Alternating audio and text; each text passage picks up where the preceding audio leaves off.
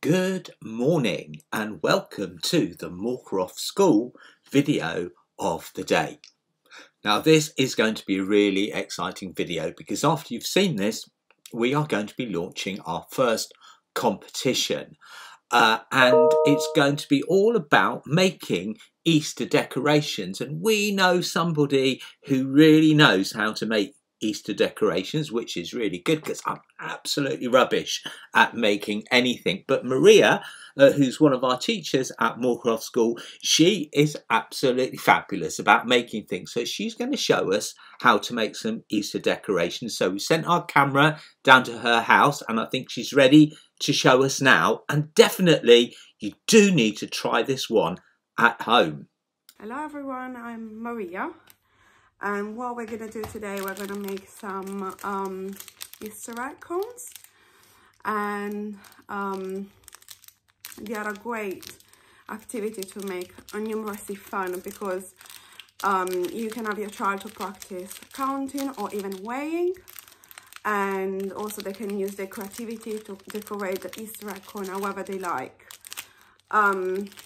So what we're going to need to make those is we're gonna need some of these clear sweet cones, and we're gonna need some of these like chocolate Easter eggs.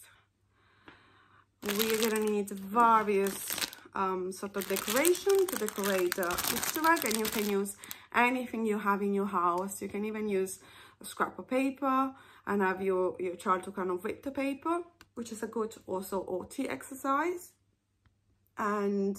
And then you're gonna need some of these ties. So as I said, according to what your child is working on, then you can ask to add 5 Easter egg. 1, 2, 3, 4, and 5. And then you can ask to add 5 of these like tiny decorations.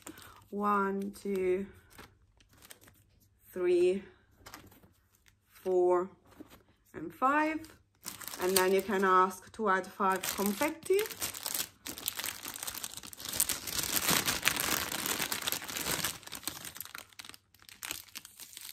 We have 1, 2, 3, 4, and 5.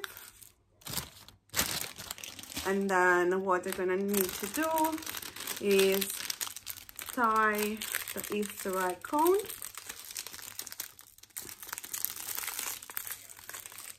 And then you can also just make it a little bit more complicated by adding a gift tag.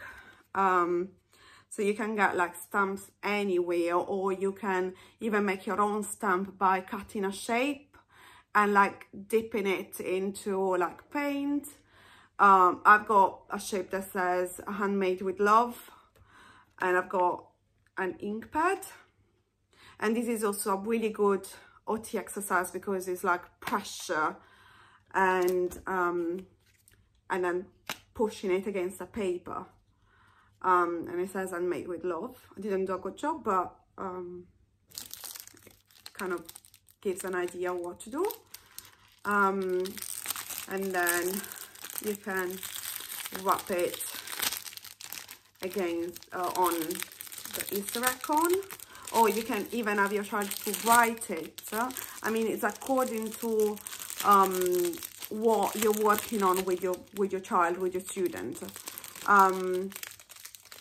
On the Moorcroft website, you're gonna find symbol-based instructions, so you can support the video with some symbol-based instruction, and it will be easier for your child. So you have that, and then you can hide it in your house and have like do like a really nice sort of treasure hunt really close to Easter. I hope you enjoyed it, and I will see you really soon. Bye. Now, thank you so much, Maria, for such a fantastic video.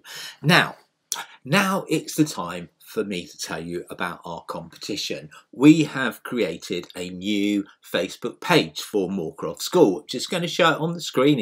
It's www.facebook.com/Moorcroft.